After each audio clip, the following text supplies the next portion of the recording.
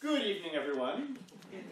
My name is Bill Culverhouse. I'm the Director of Choral Activities at Binghamton University and also the Artistic Director of the Southern Tier Singers Collective. And these three workshops, of which this is the first, are a culmination of a lot of conversations that I've had with various people, and these three topics in particular seemed to be topics that people would find particularly beneficial. So this is going to be relatively informal, even though we are being video recorded, so if you have a question about anything, please feel free to just shoot your hand up or just interrupt me. That's totally fine. We're not looking to make this sort of like some kind of polished thing that we're going to put up as a TED Talk or anything like that. So, so the title of tonight's talk is The Care and Maintenance of the Mature Voice. And like I mentioned a few minutes ago, I'm going to be speaking in first person plural for a lot of this. I'm 48. And I can tell you honestly, there are some things that my voice does not do quite as well or quite as easily as it did when I was 28.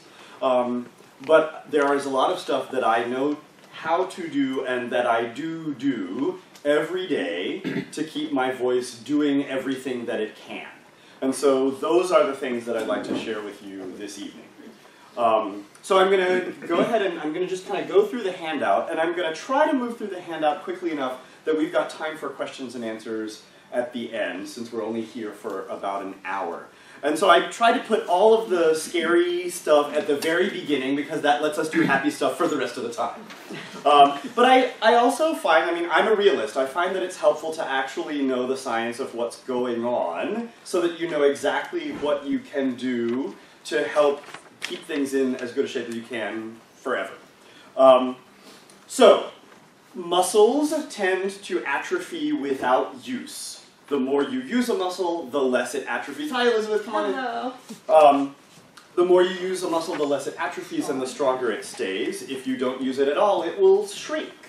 And that occurs naturally to a certain extent, but it's exacerbated by underuse. And the danger for us, as we go into our later years, is summer. And I'm seeing people nod, right? So one of the things that I am very careful to do is I try to keep singing a little bit every day over the summer when I'm not teaching. When I'm teaching, obviously, I'm using my speaking voice all day, every day, and so my voice gets a fair amount of work. And there's a fair amount of positive muscular load that's placed on the voice of a teacher, as Jane can. We were just emailing back and forth about that. But summer can be a little bit of a danger zone, because we don't have a lot of singing opportunities, and we also don't have as many speaking opportunities. And so keeping your voice going during the summer is an important thing. When the muscles begin to shrink, that can contribute to an overly wide or an overly slow vibrato. Strengthening of the muscles will bring that vibrato back into the normal range in terms of both speed and width. And here's the thing, once a lot of core muscle mass is lost within any of these little muscles, it's more difficult to bring the muscle mass back than it is to keep it in the first place. So wherever you're at, start today keeping and these muscles that are in the voice are like, they're all the size of little teeny shreds of chicken breast. I mean, they're just microscopic little tiny things. But they do an incredible amount of work, and they work relatively quickly. They make fast motions. So the good news is that even if you do end up losing some muscle mass from underuse, you can bring it back. And so that's what we'll be doing in a few minutes. Hormonal changes are an important thing to be aware of. Women's voices tend to drift 10 to 15 cycles per second lower before and after menopause. And men's voices actually go lower in pitch until about the early 50s, and then they begin to drift upwards. Obviously, everyone's mileage is different, and I'm probably going to be saying YMMV, your mileage may vary a lot over the course of the evening. Because, I mean, you know, there are some women's voices who go upwards, and there are some men's voices who go downwards, and there's no cookie cutter. The vocal folds themselves are strips of tissue that come together. And if you put your hands together like this with your index fingers touching, keep your index fingers touching, and what the vocal folds do is this. Do this with your hands. Right? So your first knuckles, those knuckles right there, are what we call the arytenoid cartilages. And they're these little pyramid-shaped cartilages, and then your index finger is your vocal fold. And that's the strip of tissue that actually touches, and those folds vibrate together exactly the same way as the double reed of an oboe, or the lips of a brass player, or if you've ever taken two strips of grass and put them between your thumbs and made a duck call, it's the same idea. So you've got two pieces of tissue that beat against one another to set up the vibrations.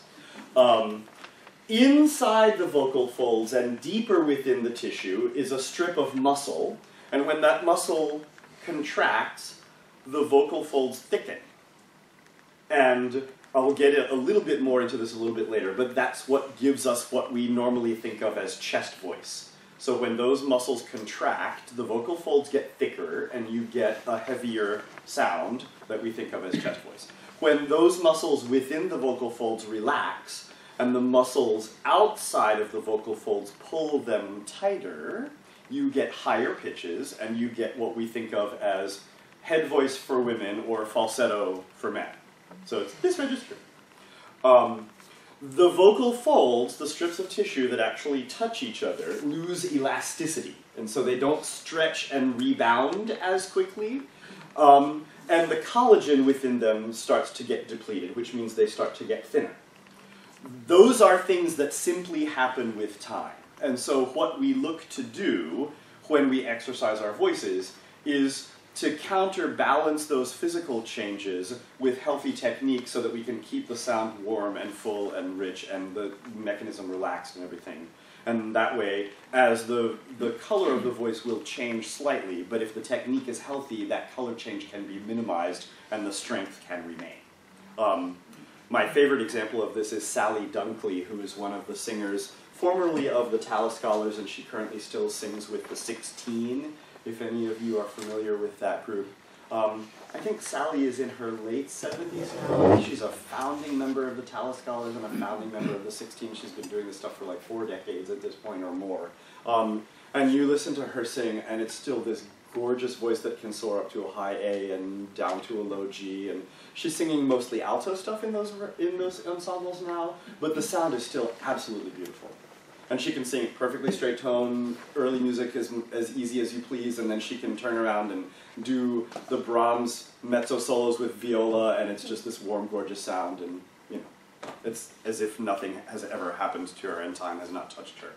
So, nerves begin to lose mass and the nerves fire more slowly, and that's another reason why vibrato tends to slow down, is the nerves are firing a little bit more slowly, and vibrato is a result of signals from the vagus nerve that cause gentle contraction and relaxation of some of the laryngeal muscles, which gives you the oscillation of pitch. And as those nerves fire more slowly, the vibrato will slow down. The ligaments and joints tend to weaken a little bit, and so that means that you've got a little bit less range of motion, and that will affect the pitch range of the voice.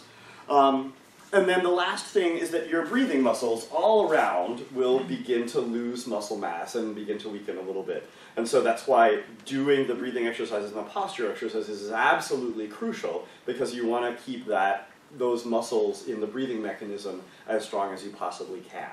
So what I'm going to be showing you from here on, that's the scary stuff and we're done. See? What I'm going to be showing you for the rest is some specific concrete things that you can do at home, you can do in your car, you can do when you're out walking, wherever you can make sound to keep all of those systems as healthy as possible and as functional as possible so that you can sing beautifully into your hundreds. So here we go. The most important thing, as I said earlier, is to just keep singing every day, a little bit. And then I'm going to specify that it's important, as often as possible, to sing across your entire pitch range and across your entire dynamic range. And one of the things that happens very frequently as we begin to move into more limited patterns of when we sing and when we don't, for example, if we're only singing on Thursday nights and Sunday mornings, is that the other days of the week, we're not exercising the voice all the way to a full forte, and so a full forte becomes more and more difficult because we're only ever doing it twice a week.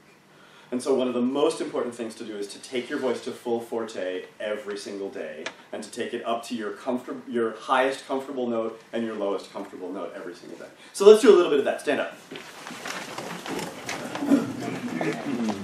You don't need anything in your hands. So just see where things are at for your instrument right this second. Start on an oo vowel in the middle of your range. It doesn't have to be the same pitch as your neighbor. I'll come around. Let's see, yeah. Am I in the view now? Okay.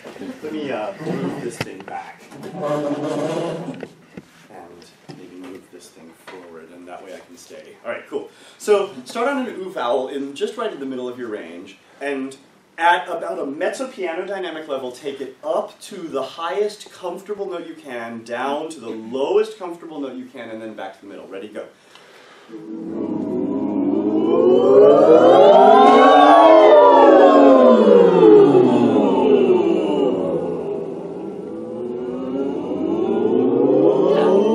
Now, one of the important things that you just did is you were crossing between what we now call M1 and M2. M1, formerly known as chest voice, M2, formerly known as head voice for women, and falsetto for men.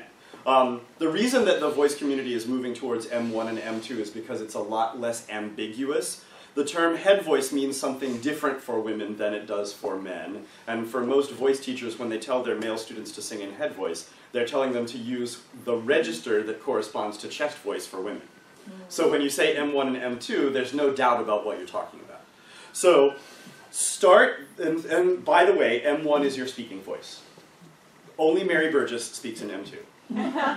So start in the middle of your speaking range on that oo vowel, go down this time, come back up, let it cross, and let it crack if it wants to. Cracking is absolutely fine. There's nothing wrong with cracking. Go up to highest point and then come back to the middle. Ready, go.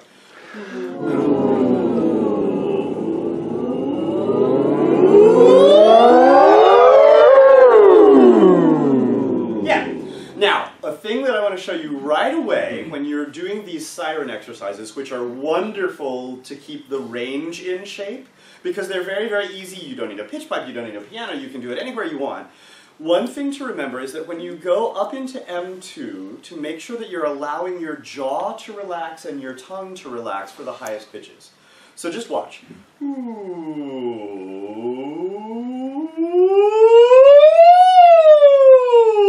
I just let my jaw relax, and that way I can get up to those upper pitches with ease and comfort. So give that a try.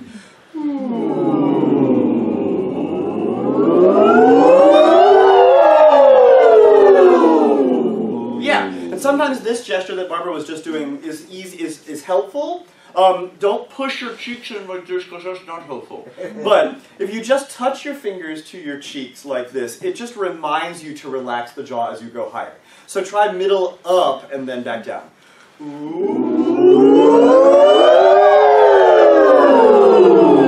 the presence of the fingers just helps you remember to relax the jaw. It's just a kinesthetic thing. So the other thing that you may have noticed is that as we did these several times, as a group you were starting to get louder, and that is also a good thing. So when you're doing these sirens, do them at a mezzo piano at first, and then do a few more and get yourself up to mezzo forte or even forte. You rarely really need to do daily vocalizing at fortissimo, but you should take it to forte.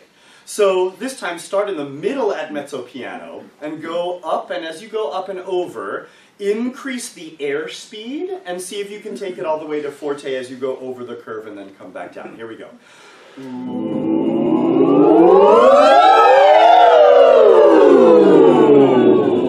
Exactly. All right, now do the same thing going down, and it doesn't have to get louder than forte, and it shouldn't feel heavy, and it shouldn't feel pushed or forced.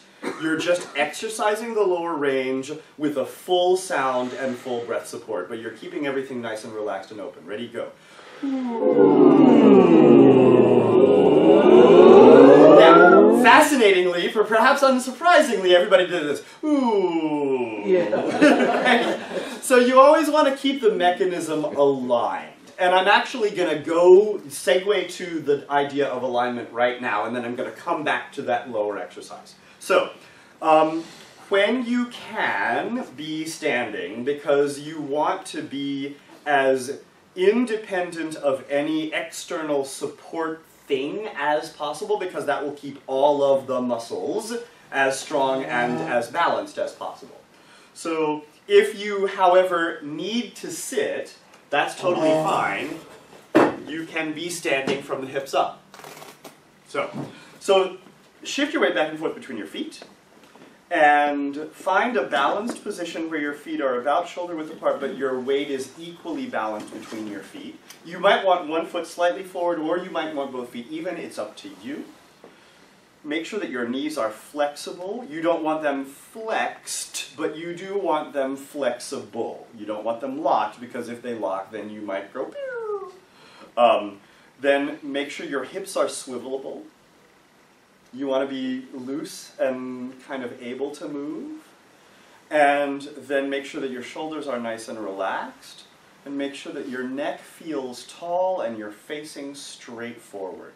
So, what that results in is that if you look at me from the side, my ankles, my knees, my hips, my shoulders, and my ears should all be in a straight line. And if you just close your eyes for a moment and sort of straighten the line upwards from the bottom, and just bring your awareness to your ankles, then your knees, then your hips, then your shoulders, then your ears, and think of yourself from the side view, and just make those points into a straight line, you end up with nice tall posture, and you should feel relatively relaxed.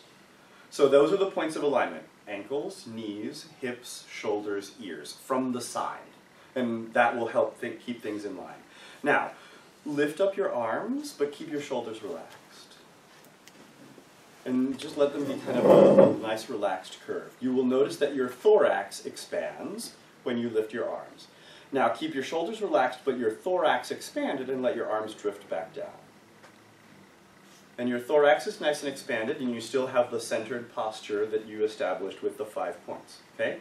So now here's the thing that you get to play around with.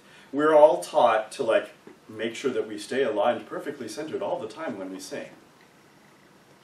Let yourself be flexible, but keep the things in an even curve, and imagine that instead of being like a cylindrical drinking glass, instead your body is a garden hose. And it can bend, and when you bend a garden hose, the diameter of the garden hose stays the same, right? If you bend your body, but you keep the alignment, then you can have the same amount of space and the same amount of openness in the body, and you can still be flexible. Just try it. What you don't want to do is let there be a kink in the garden hose. And so if you do this, you can see my neck actually looks kinked, like a kinked garden hose, right? So that's what you want to avoid. If you think of your body as an unkinked garden hose, then you can keep the openness and the alignment without feeling rigid. All right, so now that we've got that established, your face is facing forward, and you've got the alignment set, and now you can do the low pitches that we were doing for just a minute ago without going like this. Ooh. And you notice what happened to my sound? It went, ugh, right? So, ooh, nice and resonant. Ready, go. No, you're still going, you're like, no moving of the head at all. Keep everything nice and open and forward. Ready, go. There you go. Yeah. Sometimes it helps to put a fingertip on your chin.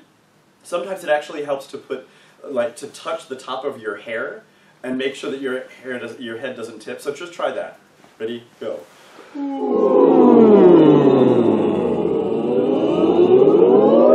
there you go. And so that way you'll keep your face in alignment. Okay, so we actually just went through the alignment thing, and we did the open thorax with the arms up and down. I'm going to give you some breathing exercises next. And remember, the singer must breathe in quickly and out slowly and in a controlled manner. So these exercises are designed to make the inhalation phase shorter and shorter and shorter, and the exhalation phase longer and longer and longer. Make sense? Mm-hmm. So, rule number 1, inhalation should always, always, always be silent. If you hear anything sound-wise, then that means that something is constricted and getting in the way. So inhalation should always be silent.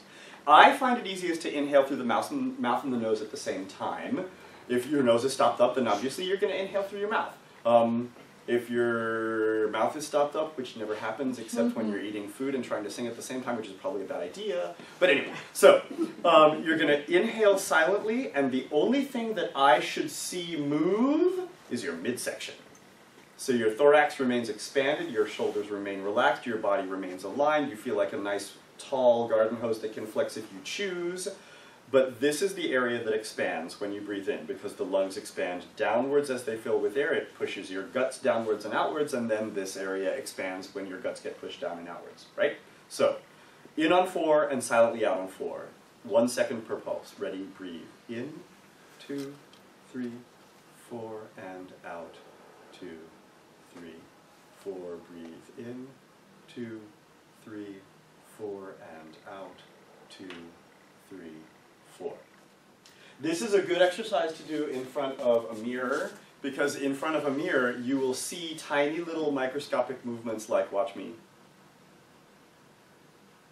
Right? See what I did with my shoulders? And I see how my back is actually arching a little bit, instead of just staying centered and letting the expansion happen here. So it's sometimes helpful if you do it kind of like at a 135-degree angle to the mirror, because then you can also like see what you look like kind of from the side view. All right, so now it's going to be in on 4 and out on 4. Ready, breathe in, 2, 3, 4, and 2, 3, 4, breathe in, 2, 3, 4, and 2, 3, 4. In on 2, on 6. Breathe in, 2, oh, nope, did you hear it?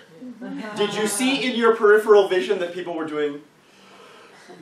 Alright, no one may see anyone else's shoulders move in their peripheral vision, and there should be no sound when we inhale. Ready? Breathe in, 2, and 2, 3, 4, 5, 6. Breathe in, 2, and 2, 3, 4, 5, 6. In on 1, on 7. Breathe in and nope. Silent inhalation. Ready? Breathe in and 2, 3, 4, 5, 6, 7. Breathe in and 2, 3, 4, 5, 6, 7. In on 1, on 11. Breathe in and 2, 3, 4, 5, 6, 7, 8, 9, 10, 11. Breathe in and 3, 4, shoulders relaxed. 6, 7, thorax expanded. 9, 10, 11. In on 1, on 15. Breathe in and 2, 3, 4, 5, 6, 7, 8, 9, 10, 11, 12, 13, 14, 15. Breathe in and 2, 3, 4, 5, 6, 7, 8, 9, 10, 11, 12, 13, 14, 15. So as you do those, the eventual objective is to try to get all of your air out over the number of seconds you have chosen to exhale. And that is something that we can't really do tonight, because you haven't really calibrated your understanding of your own capacity yet. Does that make sense? But as you do these exercises, more and more frequently, you'll get a sense of how much it takes to get the air all the way out over 4 seconds versus getting the air all the way out over 15 seconds, right? And what you want to do is try to exercise the lungs so that it's a maximal inhalation and a maximal exhalation over the number of seconds you have chosen to exercise. Does that make sense? Yes. So, have any of you ever seen those breathing things that you have to use when you're in a hospital bed for more than 24 hours? And the thing is that it's the inhalation that makes the ball float up to 1,500 or whatever the number is, right? My mom was in the hospital over the summer, and I was like, Mom, it's time for your breathing exercises again. She's like, no, I don't want to. I was like, I don't care, here. So, but those things, you can get them at medical supply houses. You can order them off of Amazon. You don't have to tell anybody that you ordered one. I have one because it's the best inhalation strength builder ever. So, and they're really cheap. It's like a plastic toy thing that they give you at the hospital. So I heartily encourage you to get one of those to practice the inhalation. I don't know what they're called. They're called the breathing inhalation exercise thingies. If you Google search like inhalation exercise hospital something. Therapy tool. Yeah. What's that? Therapy tool. Inhalation therapy. Yeah, inhalation therapy tool or something like that. They have these two little handles, and and it has a ball that floats up, and so. And it's kind of fun because there's numbers, and so you can set goals. Yeah.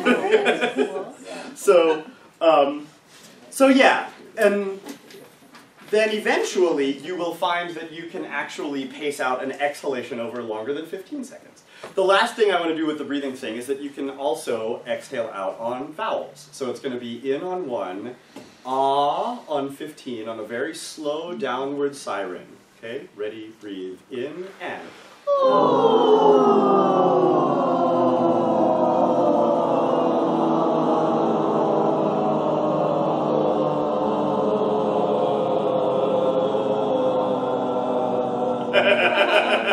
Right? And so there's all of a sudden, I gave too much too soon. Let's try that again. All right, pace yourselves. Ready, breathe in and.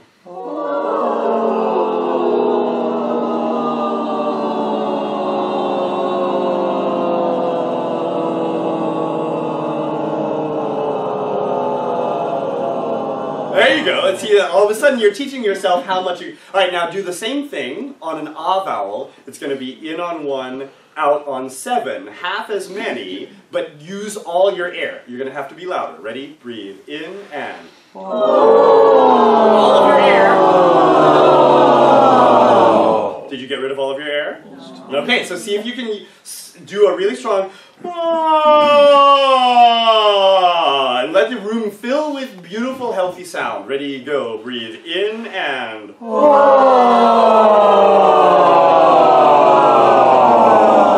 Now, here's another thing that you can practice while you're doing that exercise.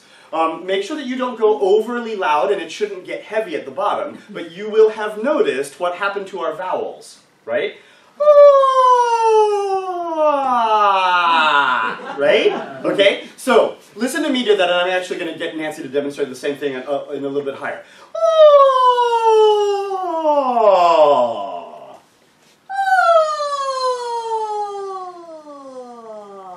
And notice that the ah stayed tall until the very, very, very end, but it stayed tall all the way down. And did you notice that it stayed exactly the same amount of tall as she crossed registers? Listen again.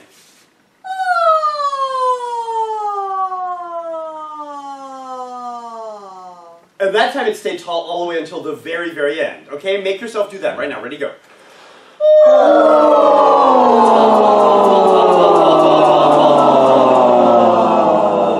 There you go. So you might as well practice all the things whenever you're practicing any of the things. All right, so I'm going to turn the page over. And I'm going to invite you to be seated, just because we'll stand up a little bit later. But I'm going to make sure that I'm in the view of the camera thing.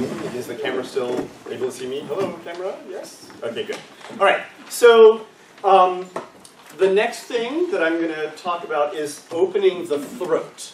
And there's this wonderful book called Essentials of Beautiful Singing by Karen Tillotson Bauer. And if any of you did not RSVP by means of the Google form, then maybe Elizabeth or Nancy or I can pull up an iPhone and get the Google form up, or we can just capture your email addresses. I can send you some supplemental resources and links and things via email after this, and then we can also make it available on the STSC website or something like that for people who are going to watch the video. But Karen Tillotson Bauer's book, Essentials of Beautiful Singing, she has this 3-step, super easy to remember approach. And the 3 steps are encapsulated in the word OOF. O-O-F. Open body, open throat, forward articulation. And if you think about singing, if you do those 3 things, you've taken care of like 95% of the stuff that you need to take care of. So we've talked about the open body thing, and the open body thing allows us to do healthy breathing. Open throat is triggered by 4 different possible things, and they are mostly affective. One of them is a yawn. So everybody, see if you can make yourself yawn. I saw it.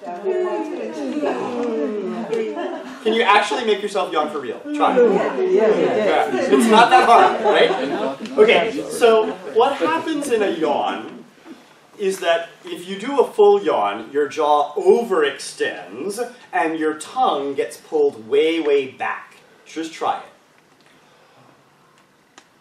You feel how far back your tongue gets pulled? So the key to using the yawn for singing is to have an incipient yawn. So try to do the beginning of a yawn and then try to stifle it. Do you feel the back of your throat open up like this? So that's thing number 1. Thing number 2 is an incipient sneeze. Now it's hard to make yourself sneeze. It's easy to make yourself yawn, it's hard to make yourself sneeze. But try to do a pretend sneeze that starts with the start of a real sneeze. Ready, go. Right, and your nose scrunches up, right? But when your nose scrunches up, the other thing that happens is your throat goes like this, right? Just try it again and feel the throat go like this when you feel it happen, right? So that's thing number 2. Thing number 3 that will trigger the opening of the pharynx is the sound that you make when you have sincerely seen the cutest baby or puppy or kitten in the world. And you go, oh. Now, when you do it and you actually feel it, your throat will go like this. And so here's the contrast. Ready? Somebody has a pet slug. And they think it's the cutest thing in the world. And they say, isn't my slug adorable? And you say, aww. And you're all sarcastic. Ready? Go. Aww. Notice that your throat didn't open up. All right, now it's an actual puppy or a kitten or a baby. Ready? Go.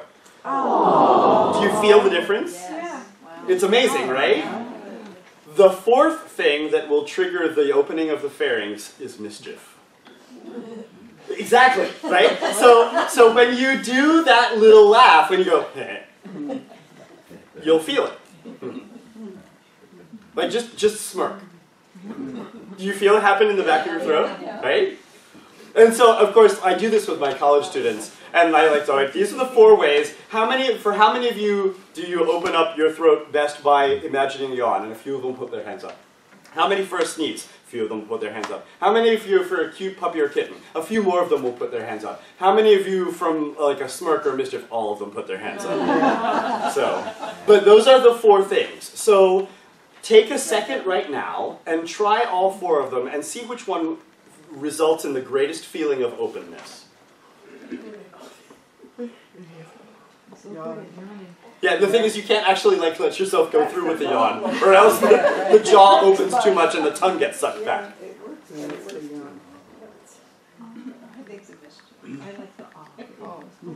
Thank you, puppy or kitten of the mischief, yep. So then, if you put your tongue in the position for an E vowel, that will prevent your tongue from getting sucked back into the back of your mouth when you open your throat.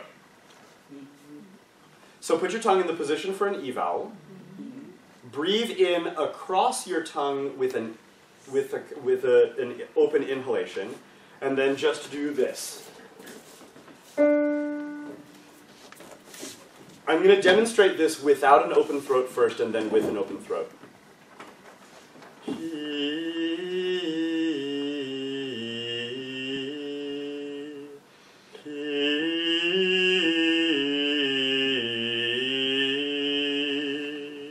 And all I was doing was, for me, it's actually the cute kitten thing because I'm a cat person.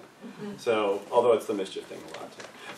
All right, so listen, let me ask Nancy to do the same thing. So do it first without an open throat and then with an open throat. I'm doing the same pitch as you did, and I don't want It's okay, yeah.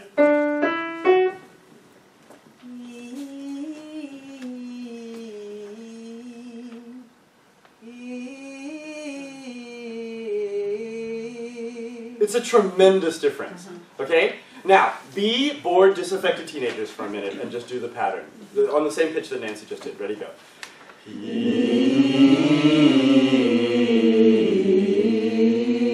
Right, it's grotesque, right? All right, now, choose your image, put your tongue in the position for the E vowel, and what I'm going to do is breathe, sing. Those are going to be the gestures that I use to remind you. Ready?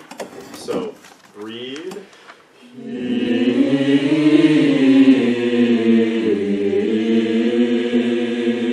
there you go. It's actually helpful to go back and forth between not open throat and open throat when you're doing the warm-ups, just to make sure that you're really aware of the feeling. And then once you feel like you've got the feeling established, then you can dispense with the not open throat iterations and just do the open throat iterations. And here's where a pitch pipe is your friend. Simply so that you can map out your own comfortable starting pitches for all of these exercises. And remember, home voice practice is all about starting where you are most comfortable and working outwards in both directions. You might have more room to work in one direction than another, but start where is comfortable, use the pitch pipe to keep track of where is comfortable, and then work outwards. So what we just did was letter D number 5, and then letter D number 6 is Hi-ah. And this actually works best if you start on a relatively low pitch and work your way upwards. So you're putting your tongue forward in the E vowel position, breathing in across your E vowel tongue, and opening the throat as you breathe in, and then the throat is already open, and all you do is drop your jaw and your tongue down for the ah. So ready? And.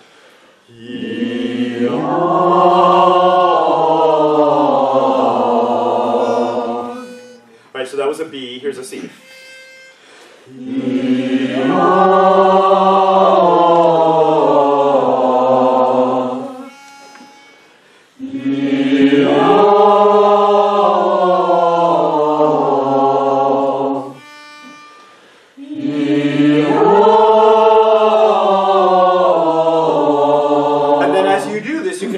Crescendo towards the ah and start taking yourself more towards mezzo forte. And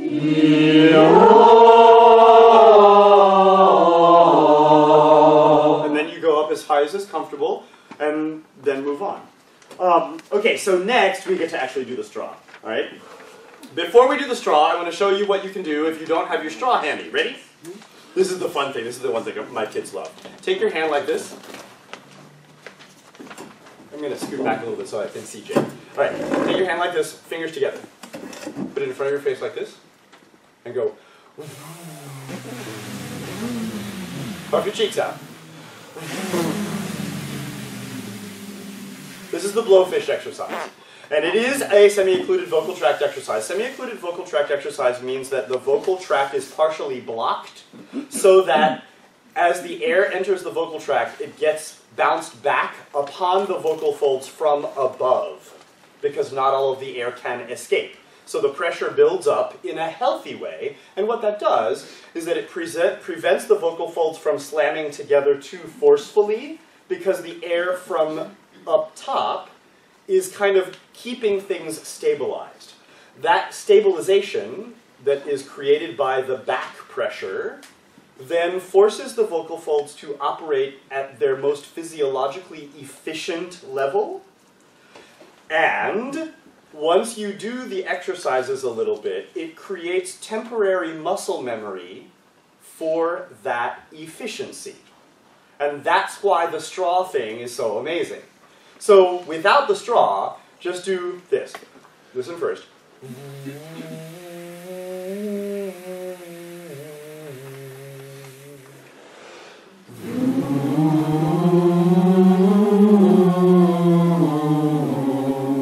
Make sure that your cheeks are puffed out all the way. Do it again.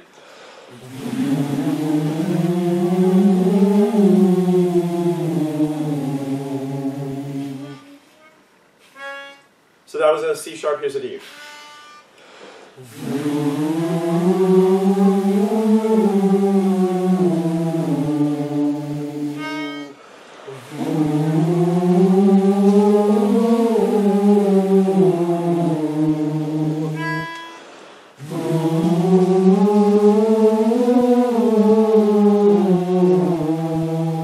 Now do that last iteration again, and then we're going to do exactly the same 1, 2, 3, 4, 5, 4, 3, 2, 1 pattern on a mezzo piano E vowel. So blowfish exercise first.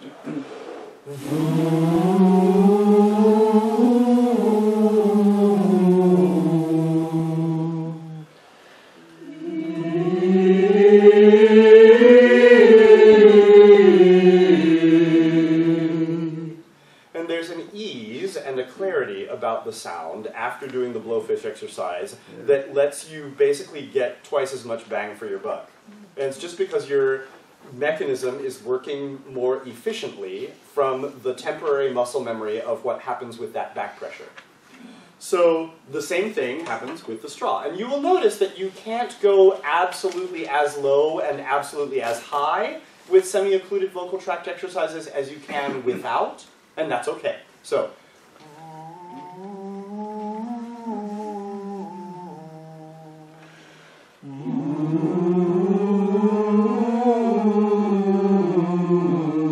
it does help if you puff out your cheeks.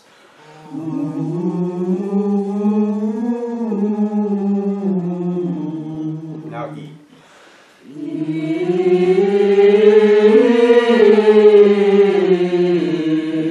And so you're able to get a lot more focus in the sound with a lot less effort. You can do different vowels with this. You won't sound very different, but you can put your tongue in different positions. So this is an E vowel.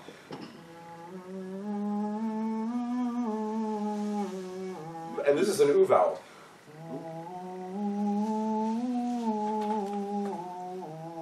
Do E and then U.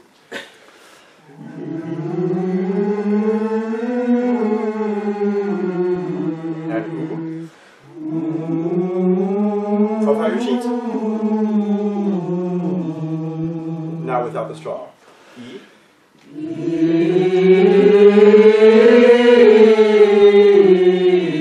And U.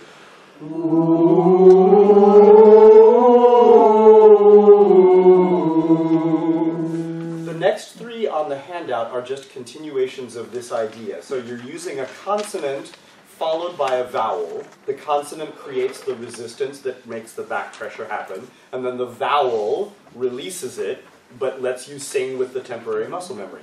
I usually do these on 1, 2, 3, 2, 1, 2, 3, 2, 1. So I'm going to start on a D, and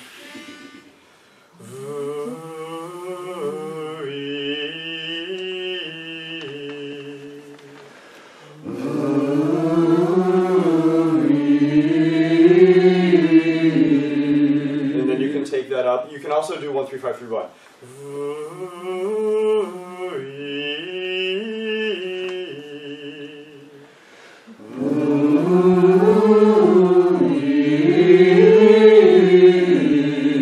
And notice the clarity and the focus that you get in the sound, and notice that the E sounds a lot louder than the V did, even though you're not actually using a whole lot more air for the E than you were for the V. That's kind of the proof of the concept, is that the fact that the dynamic difference is so noticeable, even though the air quantity is about the same. All right, so then the other one that I do is and oo. So we'll try that on F now.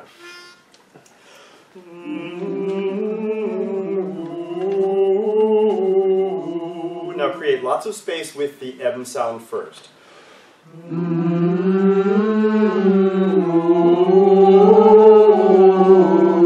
you notice the same thing, that the oo sounds very, very strong, even though you're not working any harder than you did for the M. And then the last one is with a very relaxed jaw, followed by ah. And the puts the jaw in the position for ah, and all you have to do is just relax the tongue downwards, and you get an ah afterwards. So my turn first, and then yours.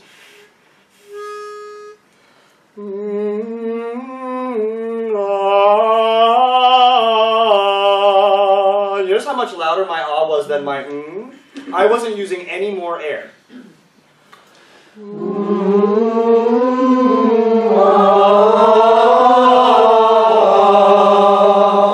So all you're doing is creating temporary muscle memory of the most efficient vocal production with the occlusion, and then when you open up into a vowel, it's there. And the more you do these, the longer the temporary muscle memory lasts.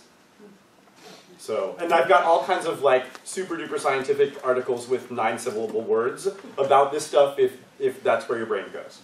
So, the Stemple vocal function exercises are exercises that are used almost universally in speech and language pathology and in voice repair therapy.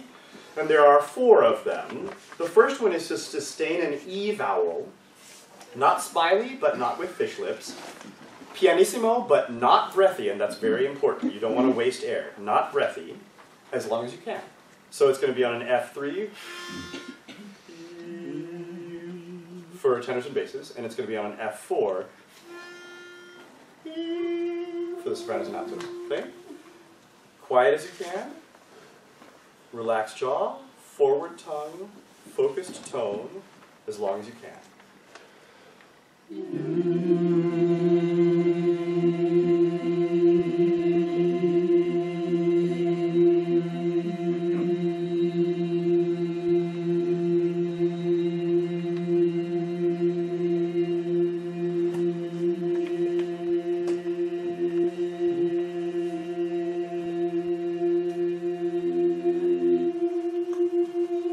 Lost all the tenors and basses. Still got a couple of sopranos and altos who are powered through. There you go. Yeah. Do it one more time and see if you can bring your awareness to the sympathetic vibrations in the front of your face as you sing the E vowel. You will probably become aware of those sympathetic vibrations after you get the sound started. You will want really, really nice open body posture for this, because that will allow you to keep it going as long as possible.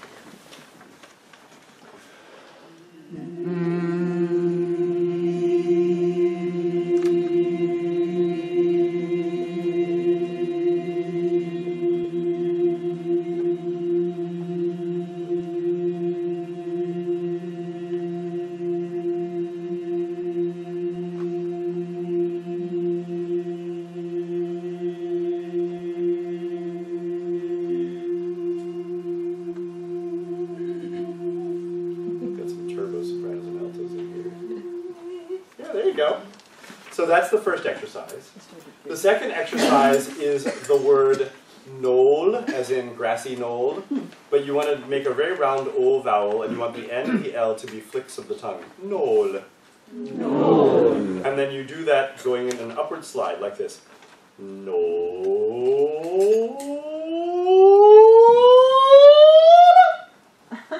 And the reason that I flick the tongue at the end for the L is that I don't want to allow myself to get into the squeeze position.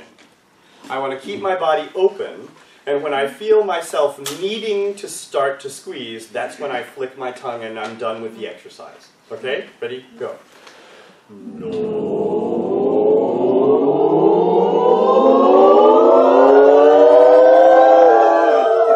Yeah, and do a little teeny schwa at the end of the L. Right? Try to make the register shift as smooth as possible, and you do not need to go too fast. Ready? Go. No.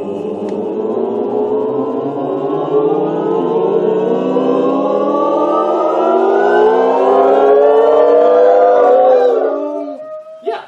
And I mean, you'll take however long it takes.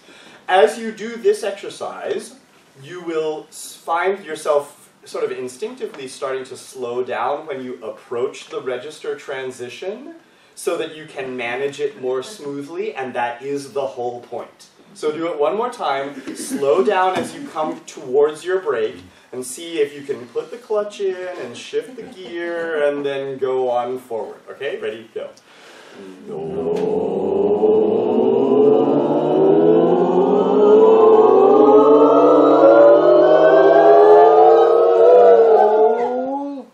Yeah. Now the third exercise is exactly the same thing but downwards. So you're starting in M2. You're starting in your Julia Child voice. No! And then you want to do the register shift across the registers downwards as smoothly as possible. Ready? And don't try to pick too high a starting pitch.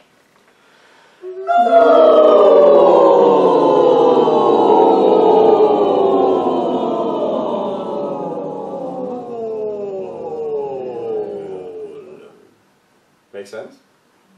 The fourth one is basically a variation of the first one, but instead of using an E vowel, you're using the syllable ol, like nol, except without the N, or old without the D.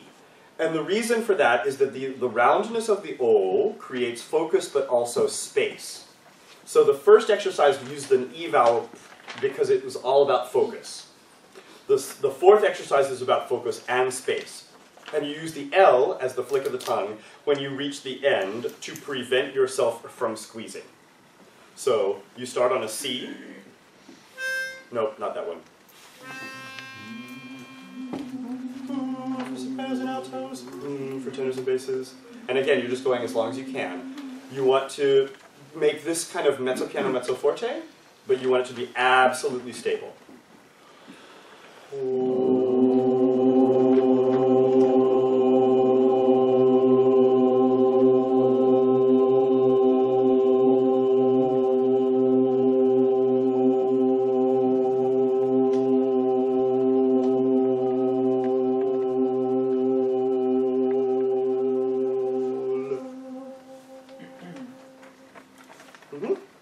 And then this one is the one where you want to keep track of the number of seconds that you can do it and try to increase the number of seconds like from week to week. And then what you do with that fourth exercise, you do it on a C, then a D, then an E, then an F, then a G.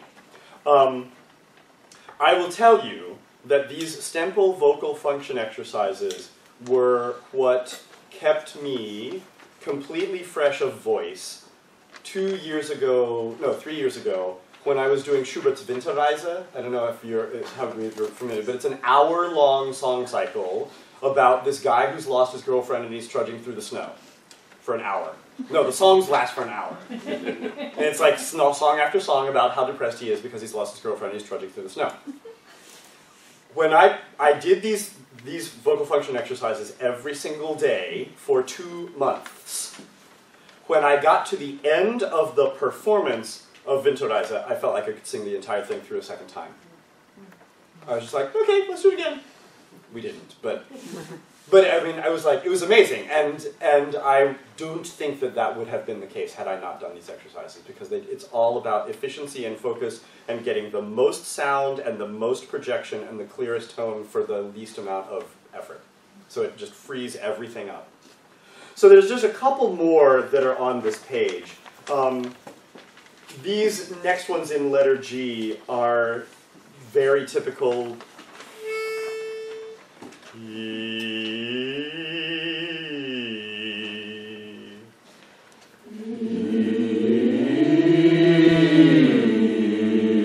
Listen to Nancy do that one in her register.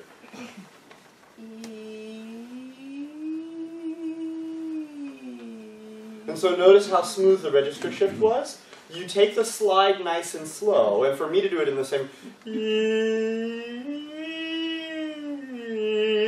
you notice I have a little bit more crack going up than coming down, and then start mezzo piano, and then work your way up to, this is a great one for power and freedom of vocal expression. I like to do this one with full vibrato, and I also like to make sure that I'm using vibrato on the slide portion as well as the stable pitches. So, I have vibrato going up and vibrato coming down as well as on the stable pitches. Just try it.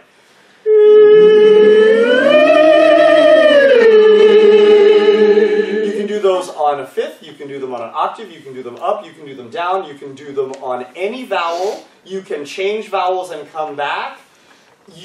But what these are great for is opening the voice up, getting it to mezzo forte and forte, and mapping out which vowels work best in which part of your range for you to achieve that vocal freedom. So I usually like to start on E down low, and then I'll do oo in the middle, and then I'll do ah up at the top, just like the V and the M and the NG exercise.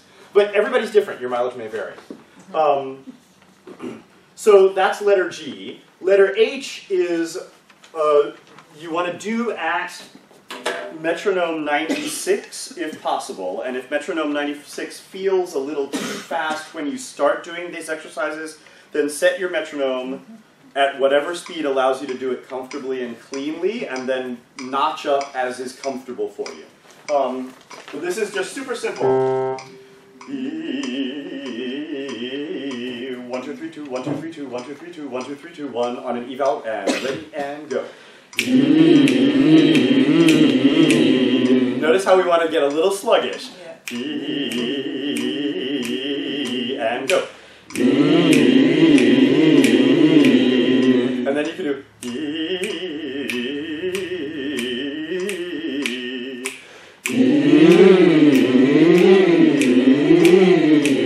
any vowel, ah, and go. Ah, then E coming down. Ah, E, ah, E, ah, E, ah. Exactly. You use what vowels work best for you, and you'll notice that different vowels work better in different parts of your range. You can also do it on a 9-note scale. E, ah, go. E, ah. And these are also great for getting you to support the high notes without sustaining the high notes, so it's a nice way to ease your vocal range upwards. So, and you can use your pitch pipe, and so we're in C major, and you're here. And.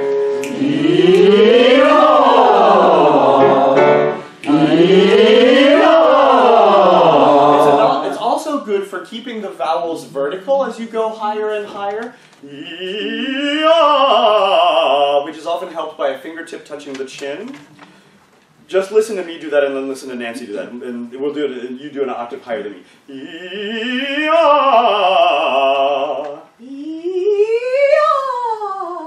Notice that the fingertip on the chin keeps things nice and tall. Ready, and go. You can do any vowels that you want. And then finally, the lips, the teeth, the tip of the tongue, the lips, the teeth, the tip of the tongue, the lips, the teeth, the tip of the tongue, all the way up the scale and down. What I make my kids do is switch the words backwards when they get to the top of the scale, the tip of the tongue, the teeth, the lips. Let's just try it. Ready, and go. The lips, the teeth, the tip of the tongue, the lips, the teeth, the tip of the tongue, the lips, the teeth, the tip of the tongue, the lips, the teeth, the tip of the tongue, the lips, the teeth, the tip of the tongue, the lips, the teeth, the tip of the tongue, the lips, the teeth, the tip of the tongue, the tip of the tongue, the teeth, the lips, the tip of the tongue, the teeth, the lips, the tip of the tongue, the teeth, the lips, the tip of the tongue, the teeth, the tip of the tongue, the teeth, the lips, the tip of the tongue, the teeth, the lips, the tip of the tongue, the teeth, the lips, the tip of the tongue, the teeth. This is also an excellent exercise for stagger breathing, because you cannot breathe in between words in this exercise. You have to drop a word out. And that allows you to take a full breath and then come back in whenever. So the other thing that I like to do for diction exercises is to take a hymn or a folk song and sing it really, really fast with really exaggerated diction. Like...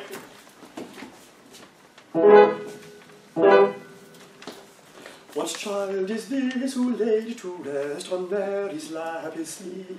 Ready, and go. What child is this who laid to rest on Mary's lap is sleeping? With angels did with anthems sweet, what shepherds watch and keep. Right, any folk song, any hymn, anything, really. Climb every mountain, forge every sea, right? Anything that you do super fast, not terribly loud, and with really, really exaggerated diction, gets the third element of the OOF mantra, open body, open throat, forward articulation. Forward articulation. So doing things fast at a medium dynamic gets everything in the front of the mouth, which allows the throat to stay open, the tone to stay resonant, while the consonants remain clear. Does that make sense? And so those are things that you can do like while you're out walking the dog, or while you're driving to Wegmans, or whatever like that. So that's basically the set of exercises. So we have a few minutes left, and I'm happy to stick around for a little while. The thing's still rolling, right? Okay, I don't want to keep you too late, but I'm happy to take questions. If you've got another engagement, or if you have to go out bar hopping with your friends, then feel free. But anything that you would like to ask further about, I'm happy to answer. So, and also, I just want to say thank you all for coming tonight. I hope this has been useful. And please, if you do, do whatever subset of these is helpful to you, but just sing some every single day for the rest of your lives. That is what will keep it going. So, thank you.